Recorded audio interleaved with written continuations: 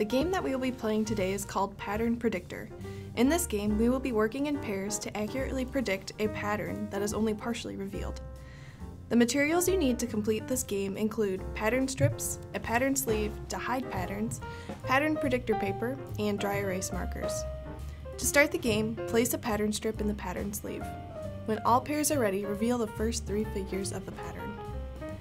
Allow pairs to discuss and create full 10-figure prediction of the pattern and briefly describe the pattern in the line space below.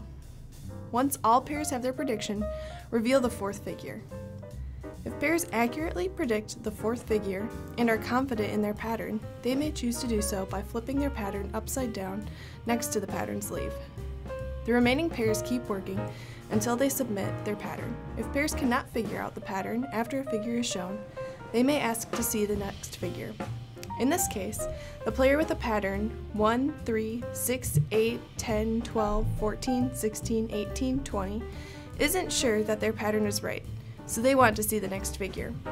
When all pairs agree that they want to see the next figure, pull the pattern strip so the next figure is revealed. Repeat this until all pairs have submitted a pattern prediction. After every pair has submitted a pattern, reveal the entire pattern.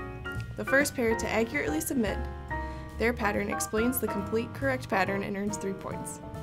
The second pair to submit a correct pattern receives 2 points, and every other pair who submitted a correct pattern receives 1 point. Any incorrect submissions will result in a deduction of 1 point. The first pair to earn 10 points wins. An extension for this game would be to allow players to create their own patterns to use in the game. Pattern Predictor encourages productive struggle during the game. Follow-up conversations about how students thought about the patterns could benefit the whole group.